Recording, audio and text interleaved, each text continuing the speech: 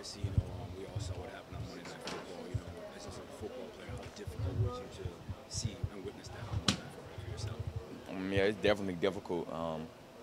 You know, we kind of get normal to, how the game of football is played and don't really look at how violent the game is. So seeing a play like that, it's hard, and I'm praying for, him, his family, the Bills organization, his teammates, and everyone, involved in that. It's tough, but everyone's praying for him. Our team, our family's praying for him. So hopefully, How tough is it to basically focus at your task at hand, know what transpired, but you guys have a big game coming up this Sunday as well? Yeah, it's definitely tough after something so you know traumatic happens like that, to go out there and obviously focus on competing and playing the same sport that something like that can happen. It's definitely tough. Working through it. I think we did a good job of talking about it, coming together as a team, and just talking about what happened, and getting back and trying to stay focused on our game.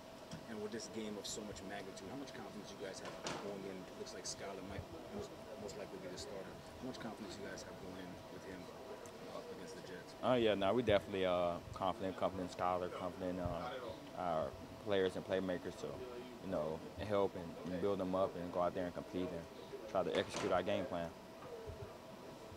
What do you think Skylar does very well? I think I think he don't try to be no one else but himself. He should go out there and try to play his game. He don't try to be, a Tua or a Teddy B. Go out there and just play his own game. How much do you know about Mike Glennon as he was just brought on? How much will it help for him to play an entire game for once? Because as we know, they've never started the game and ended the game between Bridgewater and Skylar. How much will it help to get his game going and to have you guys get used to him in game action? Definitely, I think it's just gonna help him out. Just confidence level going throughout the game, starting knowing he's gonna go out there and play and hopefully finishing the game. So just it's more for him to go out there and just get a kind of a view in in-game plays. Oh, I was just asking about Mike Glennon. How much do you know about him coming in here now? I know a little bit about Mike. I know he's an OG. I think like 9th year, played for a couple teams. He come in and help us out in the back end. So I know a little bit about him. What's the line for you between young guy and OGs? You called other quarterbacks. I think he's like 9 years, huh? Yeah.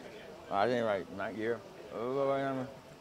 I think you get that OG status like after like 5th, 6th year. I don't know. After the rookie contract. You've seen this Jets rivalry now, in your second year.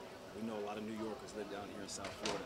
How important is for the South Florida fans, the Dolphin fans especially, to flood the field on Sunday to make sure you guys have the true home field advantage?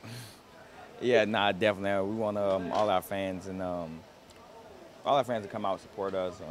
It's gonna be a good game. We definitely need all the support and all the help we can get to get this W this week. So everybody need to come out and show support.